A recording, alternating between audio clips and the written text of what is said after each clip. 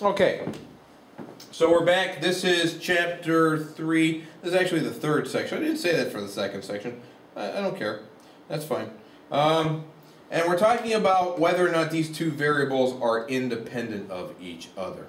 So here's what we need to look at with this. What's going to happen if I do that? Nothing. Absolutely nothing's going to happen if I do that. All right.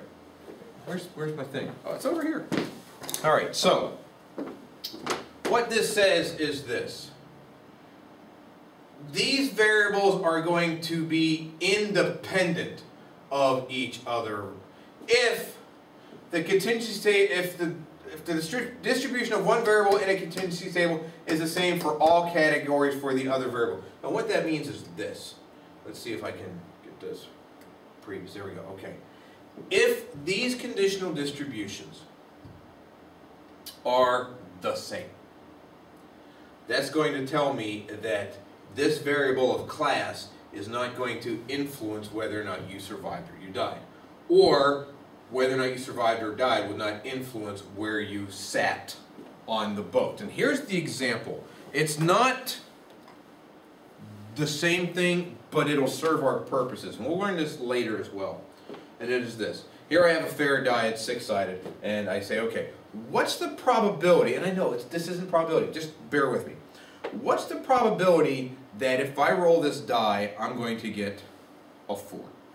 And you say, well, if this die is fair, that probability would be 1 out of 6. And you're right, okay? So then I roll this die. And then I ask the question, what's the probability that on a second roll, I'm going to get a 4? Now, I'm not saying what's the probability that I'm going to get a 4 on a first roll and a 4 on a second roll. I'm saying I've made the first roll, and now I'm going to roll the die a second time. And I just look at you and say, hey, on the second roll, what's the probability that I'm going to get a 4? And your answer is, well, it's 1 out of 6. And the answer to that is you're right. It is. It's 1 out of 6 because what happened with the first roll is not going to influence what happened with the second roll. And if we think about it, the probability is 1/6 and the probability is 1/6. They are the same.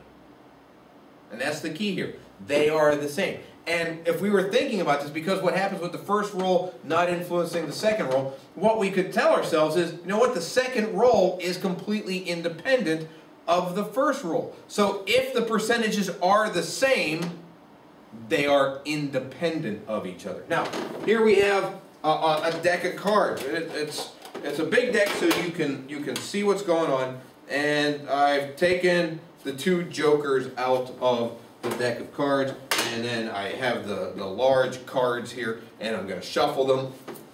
There we go, they're shuffled. And I say to you, hey, because I'm a magician. And I go like this, and I say, okay, what's the probability that you're going to pull out the 7 of clubs? And you say, well, there's 52 cards, so that probability is 1 out of 52. So I say, go for it. And you go, holy crap. That's not supposed to happen. You go, oh, look, I got the queen of clubs. I can't believe I got the 7 of clubs. I got the queen of clubs. I got the queen of clubs. I'm like, you're right, you did. It's not the 7 of clubs. All right, so then I go, okay, what's the probability that, and I put the card over there. Here, you know, there. Okay, so what's the probability that you are now going to get the 7 of clubs? And you're like, oh, it's 1 out of 51. And we're like, right, because what happened with the first card is going to influence the probability of what happens with the second card. So it influences. So the second draw is dependent on what happens with the first card because the probabilities are not the same. So since they're not the same, they are not independent. That's not it. I can't believe that we pulled out the 7 of clubs. That was amazing. That was amazing. What's the chance of that? Oh, it was 1 in 52. I'm playing the lottery. All right, so if the probabilities are the same, if the percentages are the same, if the graphs are the same, then these two variables, class and survivability are going to be independent of each other. Independent meaning there's no relationship between them. So we look at the graph and we say, hey, look, there they are. Are they the same? And the answer is no. They're not. So are they independent of each other? And the answer is no. They're not independent, which means one of these variables is in some way influencing the other. And it makes sense to us when we sit there and say, oh yeah, you know what, where you're at on the boat is going to influence your chances of surviving or not. So can I say that your class on the boat is going to cause your likelihood of surviving to increase or decrease? Is it going to cause your survivability to increase or decrease? And your answer is no, it's not. And why isn't it? Because what's the only way that you can show that one thing causes another? It's through an experiment. And have we done an experiment? No. Could we do an experiment? No, I don't think we can. I don't think we can do an experiment where we're going to build a new Titanic and then say, oh, let's see who dies. It's just not going to happen. Okay, so that's independence. Okay, independence. Now, here is what's called a segmented bar graph.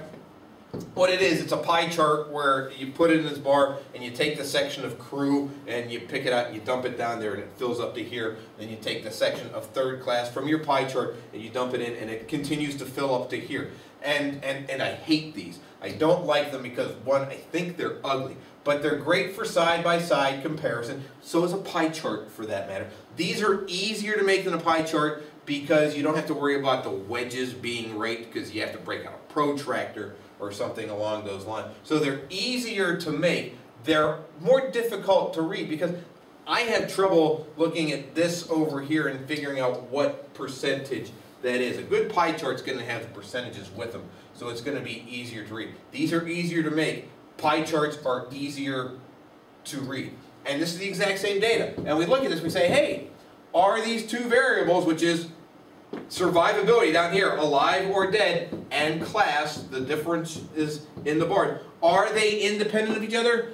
Are the graphs the same? The answer is the graphs aren't the same. They're not independent. All right. What can go wrong? Besides lots of things and the sun blowing up. Lots of things. Okay. The area principle. Big issue here. You know, Microsoft Excel, when you use it, is going to sit there and say, oh, do you want to make your graph 3D? Because, you know, 3D, it's the new 2D. It's like, oh, let's make it 3D. Everybody wants to be 3D. But here's the problem that we have with a 3D graph. 3D is based off of perspective, meaning where are you looking at this? And where the center of the graph is, and knowing that the front normally looks bigger than the back, we've got some issues. Because here, look at second class and first class. Second class is 285 people, first class is 325 people. But because second class is closer to you than first class, it looks bigger. It looks significantly bigger than this. Take a look at third class versus crew. Because of where the center is, third class looks much bigger than crew. 3D in graphs, especially pie charts, no, ain't gonna work. All right, what can go wrong? Make sure that your data shows what it's supposed to show. Look at this graph right here. Oh, I've got 26.7% people use marijuana. 31.5% of people are heavy drinkers, and 50% of people use heavy alcohol, or just use alcohol. And then you're like, oh, it doesn't look like it's 50%. Well, it is 50%. The problem is that these two add up to 108.2%. That's an issue. Because you got these two here and this at 108.2%. How do you get 108.2%? Well, do you think that the people who are heavy drinkers might use alcohol? No. That's probably not going to be the case. If you have the opportunity to judge yourself in more than one category, then you have the opportunity for your chart to be more than 100%, which means it can't be accurate. In order for your chart to be accurate, your categories have to be, use of a word here, not like the other use, independent of each other. You can only be listed in one category. Either you use marijuana, you are a heavy drinker, or you use alcohol. You can't be in all three of these categories, and someone might be because, well, you know, these are herbologists, so therefore they don't know. No. That wouldn't be the case at all. So, like that, herbologist. Okay, just about done here. We're going to finish up and part 4 next.